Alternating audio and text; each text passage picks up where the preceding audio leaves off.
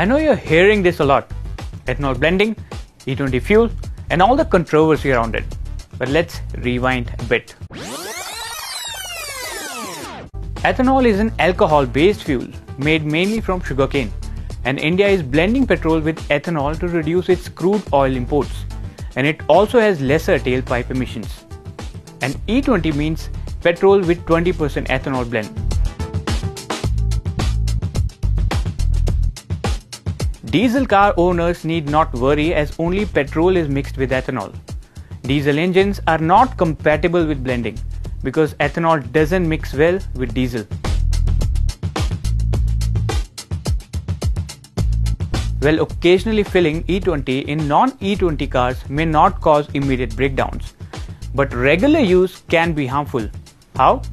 See, ethanol is more corrosive than petrol and absorbs water easily.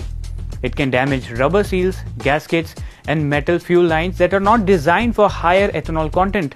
Sounds alarming? Wait for this. In terms of engine performance, your mileage might drop, and you might hear knocking sounds or rough idling. Long-term use, it may shorten engine life and increase maintenance costs, as if suspension and wheels damage from potholes and badly engineered roads and of course floods wasn't enough. Now we have this. Quick tip. Do check your insurance company if E20 damage to the engine is covered or not. All cars manufactured right now in the country are E20 compliant.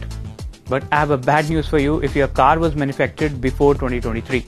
Some Hondas and Mercedes cars were engineered to handle E20 fuel way ahead of the time, but others would not.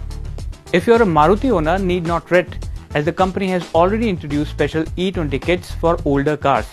Rest of you will have to wait. Thanks for watching.